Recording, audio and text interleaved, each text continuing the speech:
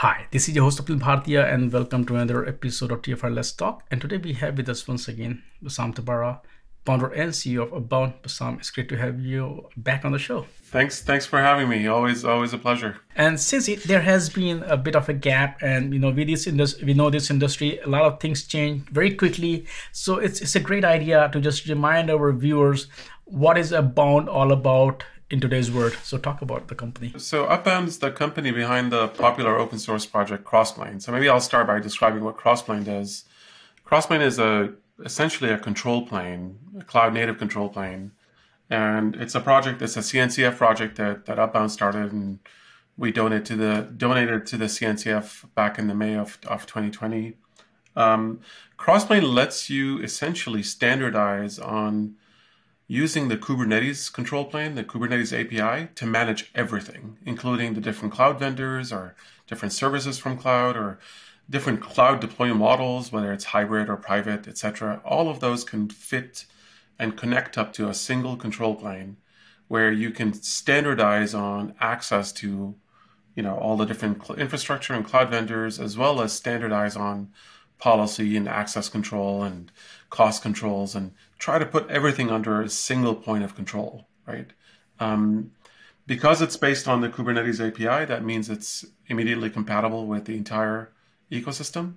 Pick your tool, pick your language, pick your framework, it all works. And what we see is people kind of using Crossplane to build platforms that with Crossplane at the heart of them, right? Platform engineering teams tend to be a thing these days. And then, Upbound is the company behind Crossplane, and we sell both products and services around Crossplane, but with the same goal: helping platform engineering teams, essentially build their own internal platforms using our building blocks and using our tools and services. Can you talk about, ever since you folks contributed the project to CNCF, how has the Kubernetes landscape evolved? Because it's in production, of course, there's no question about that, but the use cases are something like beyond even our imagination. So talk about how the whole ecosystem has evolved and what role is Crossplane playing today. So the way I would describe it is that Kubernetes obviously started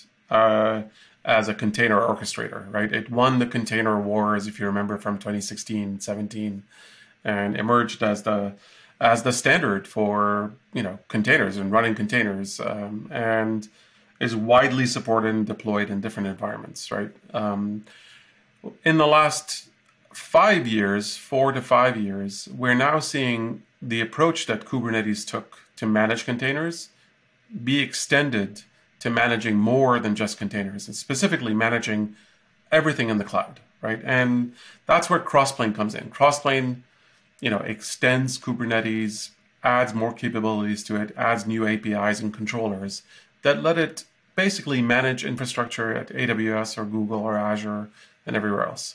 But the shift that we're seeing, and the one we invested in early with the Crossplane project and with Upbound, is that transition that Kubernetes, expands to just being from just being a container orchestrator to becoming the standardized way of managing everything. Right? Everything in cloud, apps, infrastructure, tenants, customers, all fit and could be managed using the same approach that Kubernetes pioneered, right? That's if you look at historically, it's the first 5 years of Kubernetes was about it establishing itself as a container orchestrator, and now it's basically trying to unwind everything about containers and go forward with the approach of a control plane, and that transition is where Crossplane came in. And you can, we like to think of Crossplane as essentially continuing that charter that Kubernetes started and extending it to managing everything. How is Upbound itself evolving to serve this changing market? The first few years of Upbound were basically creating Crossplane and trying to do all the things needed to create the community around it and the ecosystem around it. In the last 2 years, we've been commercializing, and it's been super exciting. The company went from about 20 people about a year and some ago to about 65, 70 people now. So we've more than tripled in size. And primarily just because we're seeing quite a bit of success with people that are taking Crossplane to production, people that are essentially re-platforming on Crossplane. And these are, Fortune companies, household names that you see and recognize that are doing this. And, as a company, we had to basically put together a go-to-market team and start thinking about how we can support these companies and grow our solution teams and support teams and everything else.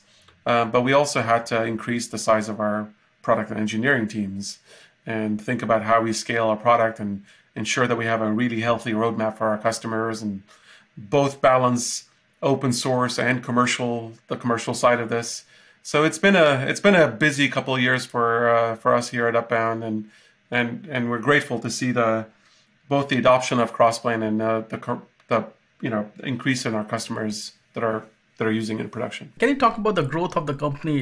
Because you folks, announced 2 leaders also recently. As part of growing the company, I think one of the things that I had on my plate is I also grow the leadership team, and so I was excited for Tom Anthony to join us and lead our go-to-market efforts. Both in terms of our enterprise sales motion, all the way to customer success and post-sales. Tom brings a wealth of experience here, and probably one of the strongest names in the field here, and so grateful that he joined Upbound. And then Oren Tite also joined us, and he's the way I would describe it is that if you think about what platform engineers do, they're all building their own platforms. I would often joke about that as everyone's building their own Heroku. Nobody uses Heroku anymore, right? But everybody's building their own version of Heroku internally. So Oren was actually at Heroku. He was the 6th person at Heroku and built out and was the GM of the entire company, and even after acquisition. So he has a ton of experience, and then went to build Cloud Run and other developer-facing tooling at Google. So he joins us with a wealth of experience to essentially take us to the next level in terms of the Upbound product around Crossplane. Super happy to have both of them on board, and a testament to kind of the growth that we're seeing here at Upbound. Now let's talk about the larger ecosystem market out there. You talked about platform engineering. We are talking a lot of discussions about platform engineering, DevOps is dead, our SREs. What I want to understand from you is that since you have been in this space for so long, how are you seeing the evolution of the culture, people, organizational structure of the companies? And when we do talk about, of course, DevOps evolution is quite clear with the cloud, the whole developers versus operators. But talk a bit about this evolution, DevOps, SREs, platform engineering, and also, do you look at it as an evolution, or you look at it as a parallel disciplines that do, so let's look at it from that perspective. Yeah, I mean, look, I don't know if anything's dead, but DevOps or whatever. But the more important point is, I think we are definitely seeing a very clear pattern across all our customers and a lot of people that are using Crossplane within the community. And the pattern is, organizationally, these enterprises are forming what look like central teams, right? They're shared services teams.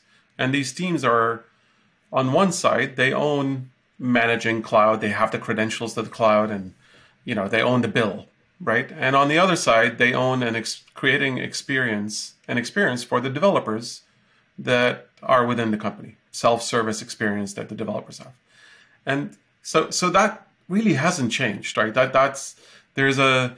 The folks working within these teams are the same folks. They're DevOps folks. They can write code, and they are really mindful about operations and scale and cost and cloud. It's the same folks, right? But what has changed is that we are increasingly seeing these teams building what look like internal platforms, which have an API, which have a user experience around them, which centralize policy, governance, compliance, right? And they're treating it more like a product, as opposed to an organic tool set or a plethora of different tools. They're really thinking about it as if it was an internal product, right? In some cases, we even see front-end engineers working on this, or they have product managers working internally. In other cases, they're using building blocks to piece together their own platform, right? So in some ways, it's a bit of a charter or architectural change. It's not a personnel change.